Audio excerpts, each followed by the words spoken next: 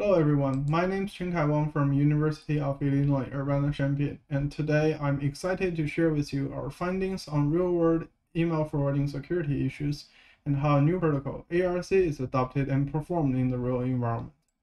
So, what is email spoofing? Email spoofing or email sender spoofing is a prolonged and powerful security threat to the email system. Not only the non-targeted attacks like phishing can use sender spoofing to be more deceptive, but also the targeted attacks can use it to impersonate trusted entities. So how does this all happen? Let me demonstrate. Here we have two email servers, send.com and receive.com. For send.com to deliver an email, it initiates an SMTP conversation, informs the receiving end the source and destination mailboxes with mail from and recipient to command. Email message itself is then transmitted with the data command, which also has the from and to fields, indicating who is writing to whom. It all comes to the question, how does receive.com verify the sender? Turns out, there is no way to verify it with SMTP protocol itself, because everything is delivered in plain text and the sender can put in whatever they specify in all the fields here. Thankfully, there is a set of security extensions that provide a way to authenticate the sender. First one, SPF.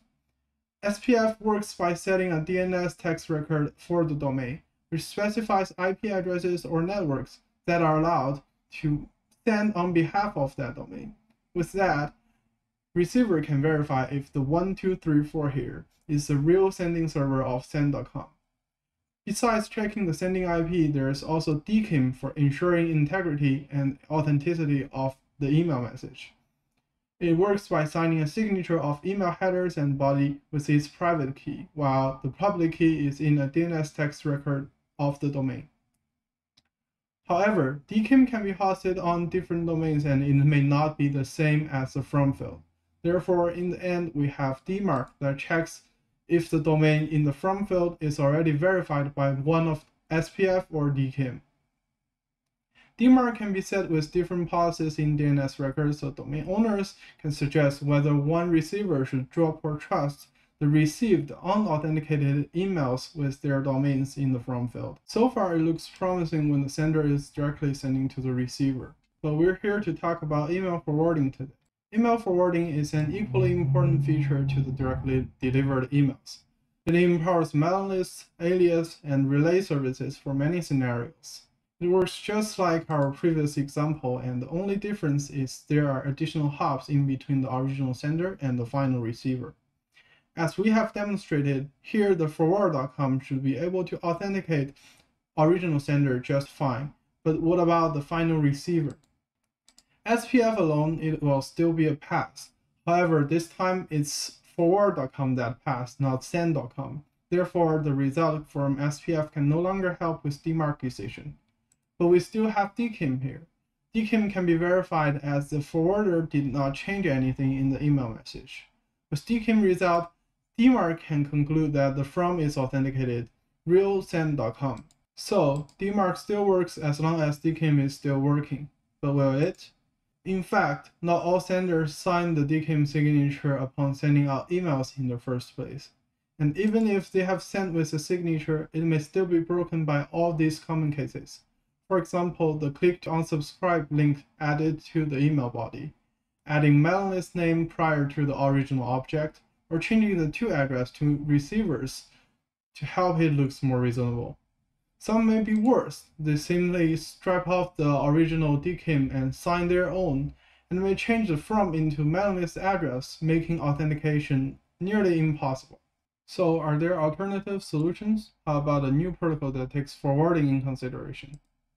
The main issue we've been discussing so far is that email forwarding breaks original authentication records. So is there a way to preserve them for a receiver? We find that ARC, the authenticated received chain, is a security extension that has email forwarding in mind. ARC is designed to be a chain that carries authentication results and message signatures generated by all participating forwarders on the route. Therefore, all involved entities from sender to receiver can add their own records as well as review all previous records. ARC is documented in IETF RFC 8617 and is now in experimental stage. If you are interested in how it works in detail, be sure to check it out. So how does ARC work and what does it provide? There are 3 headers that each forwarder would add into the email message. ARC authentication results, which documents all authentication conclusions of itself.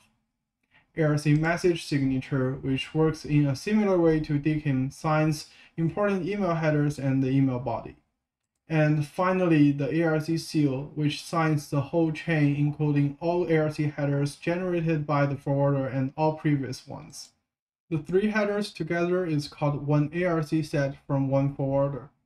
With ARC, every forwarder on the chain can review previous result as well as document its own onto the chain, and the chain's integrity is protected by ARC seals signed by each forwarder. So with ARC in mind, here are questions that we are interested in. How many services and senders in general have adopted ARC? How did those who adopted ARC implemented it and interpret the information it provides? Moreover, we looked into the new privacy-preserved relay services to see if these forwarding services are in any way different from the traditional use cases, and if there are new security issues. In the end, we proposed configuration for email forwarding services that balance security and delivery rate. Today, we're more focused on experiments against service providers and the privacy relays. The first thing that we looked into is the adoption measurements. Traditionally, people study the adoption rate of DKIM by scanning the domain key DNS records. However, this is not possible for ARC at all, as ARC directly reuses the same DKIM key record. We instead tackle this problem with 2 other ways. One is to analyze datasets provided by industry collaborators. With the dataset we retrieved in 2020, we found over 88% of emails were signed with over 6,000 DKIM keys, while only 7 unique keys from Google, Outlook, Zoho, and a few email marketing services were observed in ARC headers. We also tried to register accounts with 13 popular email services to verify if they have ARC implemented, but only half have ARC. So our conclusion is that ARC is not yet widely adopted. However, there are still pioneers, and we were so curious about how ARC would perform in real world and if it can change anything in addition to the existing security extension sets. So we designed experiments to spoof with email forwarding that can test ARC as well as all other security extensions. Here's our threat model. The actual sender never sends anything, and the attacker forges sender identity and delivers it to the receiver through its own forwarder, which is modified to always report pass for all SPF, DKIM, DMARC authentication results. Security extension-wise, we iterated through all possible combinations of ARC, DMARC, DKIM, and SPF configurations that an attacker could set up. We have got IRB approval for our study, and all our experiment test cases were sent to our own accounts so that we can examine received headers and how our spoof emails appear in the inboxes. Most importantly, today we are looking for differences between no ARC and attackers' forged ARC set. And to our surprise, we do find interesting results that is caused by different ARC configuration, which is for Zoho. While others did not behave differently when forged ARC is added, Zoho is the only service provider that we found has a significant difference when any ARC is presented in the email message. The result is showing that Zoho treats all emails with ARC set presented as benign emails, unless DMARC has explicitly rejected. And we believe that is because Zoho misinterpreted what ARC's pass mean, and chains not tempered doesn't mean it can be trusted. Zoho aside, we also find that Outlook is not responsive to all our configurations, and not even dropping spoof emails for DMARC set to reject, which is a bit worrying. Gmail is the best one that meets all our expectations. Other than directly spoofing the email services, we also find that the privacy relay services are one of the latest form of email forwarding applications. Starting 2020, the privacy-preserving email forwarding services like Firefox Relay, iCloud Hide My Email starts to pop up and become popular. It's designed for users to sign up services so that their personal email addresses won't be leaked or linked to the registered services. These services have a key difference from the conventional mailboxes. That is, there is no spam folder or places for them to show spoof warnings, but can only decide to forward to the user or discard the email. Here's a brief workflow. You bind your personal email address to a randomly assigned alias, and then use the alias to register services. Upon the alias receives any email, for example verifications or notifications, they will be forwarded back to your personal email address. And users should have the same experience just as it was signed up with their personal email. In order to have a side-by-side comparison between spoofing the privacy relay services and spoofing directly a well-protected personal mailbox, we ran all previous experiments against these privacy relays, just as what we did for the email service providers. The attacker forges sender identity and tries to act as a forwarder and send the emails towards those relay aliases. This time, the results are truly worrying. Here's what we found. First of all, both iCloud Hide My Email and Firefox Relay choose to rewrite the from field into address from their own domain. This completely disables receiver from automatically checking the authenticity of the original email. And what's more concerning, both services assisted spoofed emails to get more credibility when showing up in Gmail inbox. When previously, the same test cases can only reach the spam folder and trigger warnings, all those made into Gmail were shown up in a regular inbox folder.